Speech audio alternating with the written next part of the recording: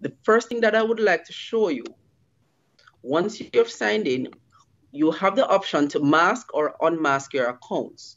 Now, by default, all the accounts come masked, meaning you won't be able to see the full account details. So one of the first things I would walk you through is to unmask your account. Now for that, from the main tabs at the top, you will select Preferences, Account Settings,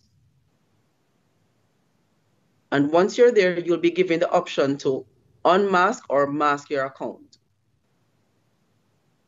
Additionally, you can also give your accounts nicknames. Say you have multiple accounts and you want to easily distinguish between them, you can easily just type in a name and just submit that information. Now let me go ahead and mask the account to show you what it looked like.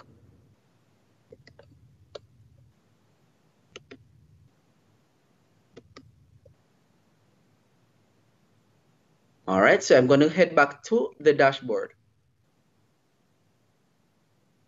Now, once I'm back on the dashboard, if you notice, you're unable to see the full account details. And this comes by default. Now, again, to unmask it, all you would have to do is to just select Preferences, Account Settings, Unmask. And you just submit that information and the changes would have been made.